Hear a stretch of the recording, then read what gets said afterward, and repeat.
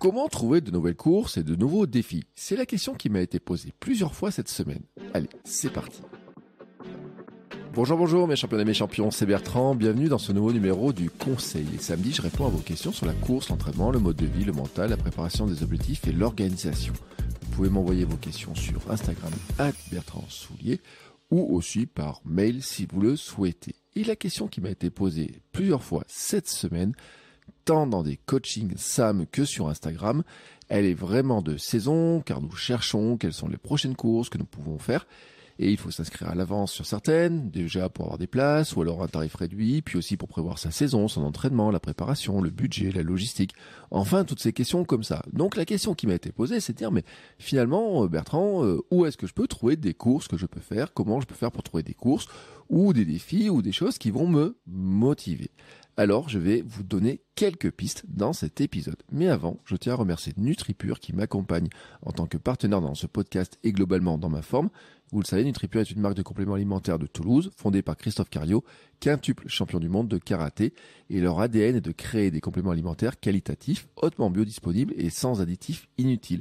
Et nous sommes vraiment d'accord sur un point, c'est qu'il n'y a pas de fausses promesses et les compléments viennent compléter mon fameux triptyque SAM, sommeil, alimentation et mouvement, pas de pilule magique donc. Et l'avantage pour vous du partenariat, c'est que vous pouvez bénéficier désormais de 10% sur votre première commande avec le code HAMSTERS et je vous mets un lien dans la description de l'épisode. Et maintenant, venons-en donc à cette question. Où trouver des courses, comment les trouver, comment faire, comment je peux faire. Alors, je vous ai fait une petite liste, alors qui va être assez rapide parce que finalement, cette question, j'ai envie de dire, elle peut être assez vite répondue. C'est peut-être pas trop de trouver les courses qui prend du temps, c'est peut-être de choisir.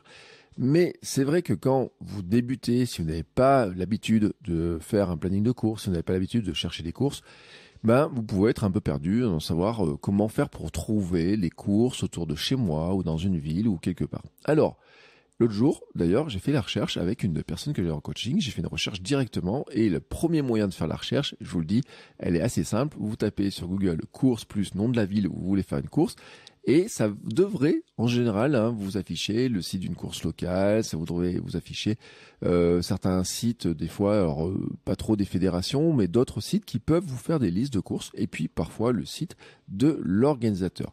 C'est vrai aussi que sur Internet, si vous connaissez le nom de la course, vous pourrez avoir la date. C'est pour ça que, par exemple, sur Instagram, parfois, vous voyez des personnes qui participent à des courses. Vous avez peut-être noté dans un coin de votre tête que la course existait. Et donc, dans ce cas-là, vous pouvez aussi la taper. Je vous dis, Google est votre ami dans ce cadre-là. Vous lui demandez course plus nom de la ville ou le nom de la course que vous avez pu voir. Même si c'est à peu près approximatif, il va normalement vous donner la course, une liste de courses en tout cas autour de chez vous. L'autre jour par exemple j'ai trouvé assez facilement des courses dans des villes que je ne connais pas du tout. Maintenant ensuite il y a des sites qui recensent les courses, c'est leur boulot, ils sont spécifiquement faits pour ça. Je vous en donne deux qui sont assez connus, il y en a un c'est Finishers et puis l'autre c'est Pace, P-E-Y-C-E, voilà.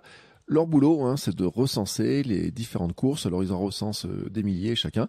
Bon, vous faites votre choix. Il y a des différents critères entre est-ce que vous voulez faire du trail, de la route, si vous voulez faire des distances plus ou moins longues ou pas. Même en France, étranger, selon les sites, vous arriverez à trouver votre bonheur normalement. Bon, ça dépend bien sûr. Il y a peut-être des courses qui vont y échapper. Mais en général, toutes les grandes courses y sont. Ensuite, une autre astuce que j'ai donnée l'autre jour, c'est d'aller dans une boutique de running. Et dans une boutique de running, en général, vous avez toujours des affiches et puis vous avez des vendeurs. Les vendeurs, en général, ils sont aux mêmes coureurs. Alors, je dis pas forcément les grandes boutiques, les grands magasins, mais vous savez, je parle des petites boutiques de quartier, les petites boutiques qui sont vraiment tenues par des coureurs comme ça, des passionnés qui, en général, sont sponsors de certaines courses, déjà, participent à d'autres courses ou alors vont aller mettre leur stand sur des courses et puis qui acceptent d'avoir des affiches, des petits papiers, des flyers, des choses comme ça.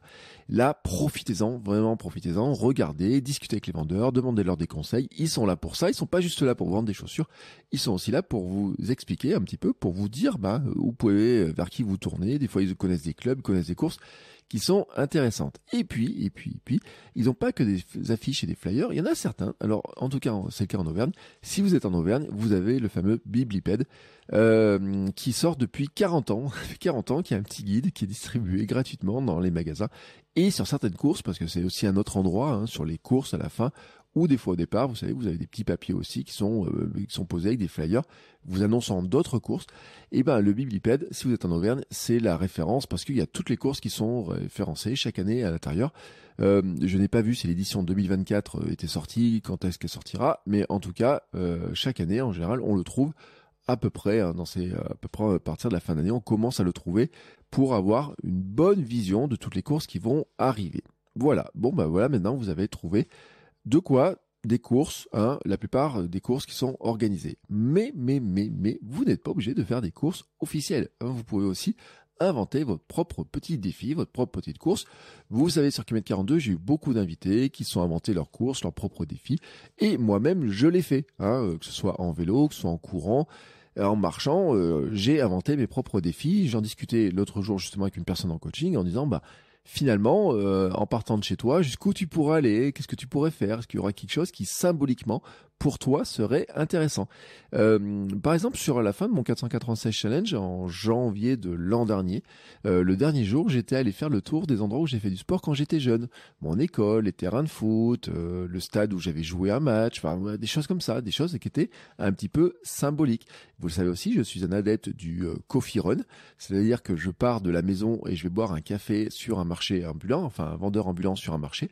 Alors, selon où il était placé, à une époque, il me fallait faire 3-4 km, et puis à une autre époque, le dimanche notamment, eh ben, je dois faire à peu près 18 km l'aller-retour me fait. Voilà, c'est mon petit cheminement comme ça. Alors, je l'ai fait en courant. Je l'ai fait notamment en courant sur la préparation de mon 24 heures. J'ai fait en courant sur la préparation d'autres courses un peu plus longues. Et puis, je l'ai fait aussi en vélo. Et en vélo, bah, en fait, avec le gravel, ce que j'ai fait, c'est que j'ai allongé la distance. Oui, cette fameuse distance que j'ai fait, le 18 km aller-retour pour aller boire un café et manger un cookies au marché, et ben un jour, c'est transformé en 55 km, tout simplement parce que au lieu de partir directement, bah, j'ai fait une grande boucle, j'ai allongé. Et à la fin, sur le retour, je suis passé par le stand de mon marchand de café avec ses cookies. Et puis, il me restait plus que 9 km à faire pour rentrer après. Je l'ai pas fait en ligne directe. Mais je suis aussi allé manger des pains au chocolat dans d'autres endroits. Je suis allé manger aussi, boire des cafés à d'autres endroits plus loin, etc. Donc, vous pouvez inventer des défis qui vous parlent, qui vous sont intéressants pour vous. Ça peut être d'aller dans la ville à côté, ça peut être d'aller voir la mer. Je l'avais fait aussi l'été dernier, par exemple, hein, de dire, bah tiens, quand j'étais en vacances au Noirmoutier, je pourrais aller voir le lever de soleil au Goa. Bah, ouais, ça me faisait 12-13 km hein, par rapport à là où on était, l'aller-retour, hein, en faisant un petit peu, en bougeant un petit peu, en faisant des petites rallonges. Ça peut être, donc j'ai dit, d'aller à un endroit qui a une certaine symbolique pour vous. Ça peut être aussi de voir de la famille, hein. Je racontais ça l'autre jour, je connaissais quelqu'un dans mon club de course qui, le week-end, allait voir de la famille. Il allait en vélo. Et ce qui m'a fait rire ce jour-là, c'est que je lui ai dit, il m'a dit, bon, je vais en Bourgogne, voir de la famille ce week-end et tout. Et je lui ai dit, mais tu vas en voiture, ça va aller vite et tout. Il me dit, non, j'y vais en vélo, ma famille va en voiture, moi j'y vais en vélo. Et on se retrouve manger chez ma belle famille pour le repas. Et donc, j'avais vu ensuite sur ce travail, il était parti tranquillement le matin, c'était à boire un café, il avait fait son petit parcours tranquillement. Et en fait, ce bon voyage en vélo hein, qui est représenté, je sais pas combien il y avait, hein, on va dire 130, 140 km peut-être, était pour lui en fait une manière de préparer par exemple l'étape du tour.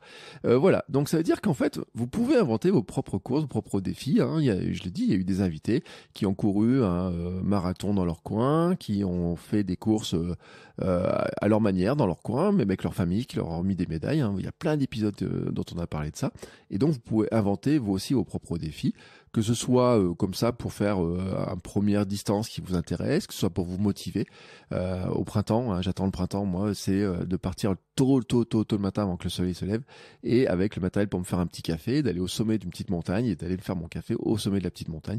Et voilà, ça fait partie en fait un petit peu du charme, mais c'est votre imagination en fait peut vous servir à faire plein de petits défis.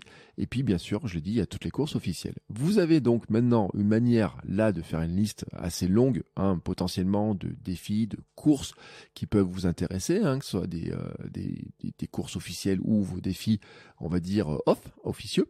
Il va falloir faire le tri après. Alors si vous avez besoin de faire le tri, hein, si vous trouvez que vous en avez un petit peu beaucoup, si vous vous demandez si c'est bien le bonne solution, j'ai fait une vidéo privée avec une méthode pour déterminer si un objectif est bon maintenant ou plus tard. En fait, l'idée, c'est de savoir si cet objectif vous motive, s'il est suffisamment challengeant pour vous motiver, s'il n'est pas trop facile, s'il n'est pas trop difficile et si c'est le bon moment pour le faire parce que peut-être certains challenges sont intéressants mais qui demandent à être un petit peu préparés et qui demandent à être repoussés peut-être à l'année, pas à l'année prochaine mais à l'année suivante ou encore plus tard. Ça, j'en ai parlé dans l'épisode de mercredi. Voilà, ce conseil se termine. Merci encore pour toutes vos questions, pour tous vos retours. Je vous le répète, on se retrouve sur Instagram @BertrandSoulier et dans les notes de l'épisode, vous trouverez le lien vers la fameuse vidéo et ainsi que le lien pour la réduction NutriPure. Ciao ciao les sportifs!